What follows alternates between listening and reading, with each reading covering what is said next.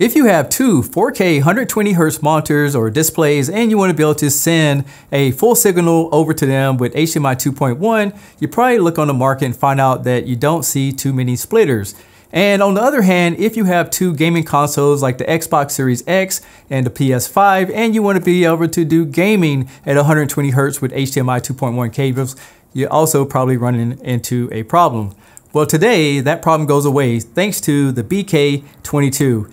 Now this is a product from OREI that allows you to have two inputs and two outputs that all supports HDMI 2.1 and it will support 4K 120Hz. So in this video, I'm going to show you guys what it's all about. So sit back and relax and let's get started.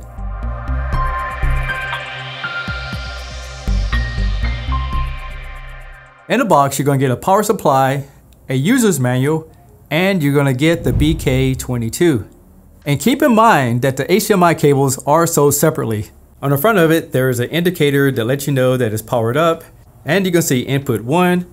And if you press this button, it'll move over to the second input. And then there's two outputs that can go over to two monitors or displays. Plus, there's a USB port for troubleshooting and firmware updates. Not only does it support up to 4K at 120Hz, it also supports different video formats and audio formats. I'm talking 8K up to 60Hz.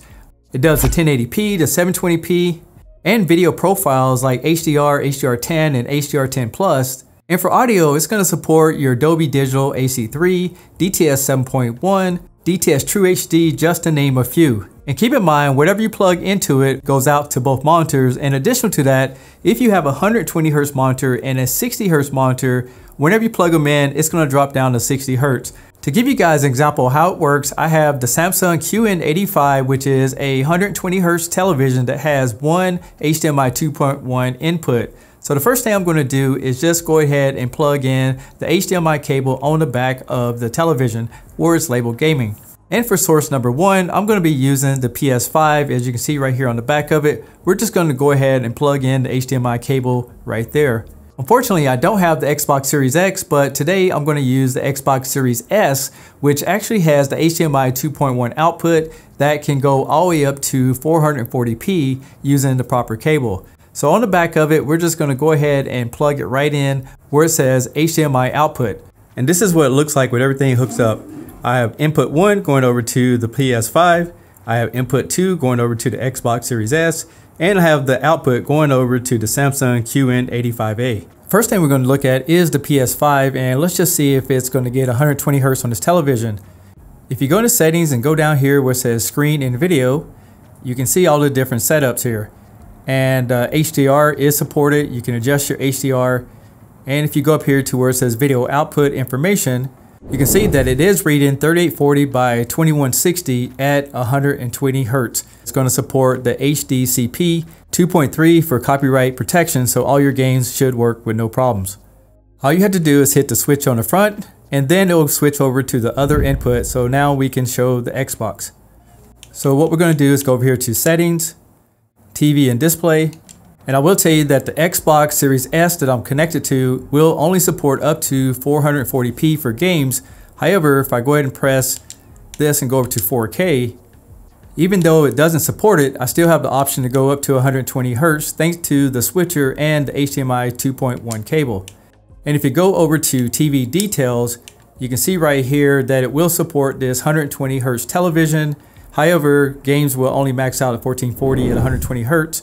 And below, if you're watching movies or TV, it's only going to do up to 60 Hz.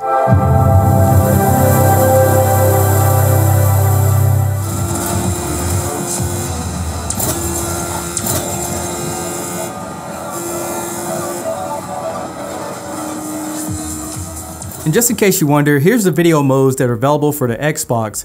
You can see I can do auto low latency, I can do variable refresh rate, HDR10, and everything that you need to get your system up and running.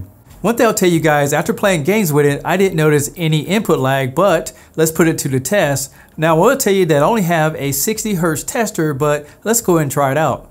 For the first test, I had a HDMI cable going directly to the television with it in gaming mode, and I was getting about 9.4 milliseconds response time.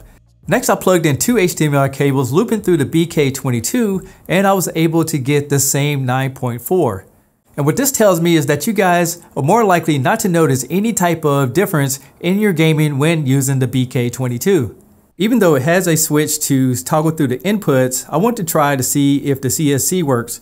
And once I turned off the Xbox, it automatically switched to the PlayStation, which was pretty interesting to me, and I consider it a plus. Also, I want to show you guys one more demonstration showing you if you had the PlayStation 5, you can plug into input 1. If you have the Xbox, you can plug into input 2. And then you can plug it into any type of gaming monitor that has HDMI 2.1 that supports 120 Hz at 4K. And you can plug it into a 4K television with HDMI 2.1. So after watching this video, you guys should now have a better understanding if the BK-22 is gonna be the solution for you. Thanks all for watching, and you have yourself a great day.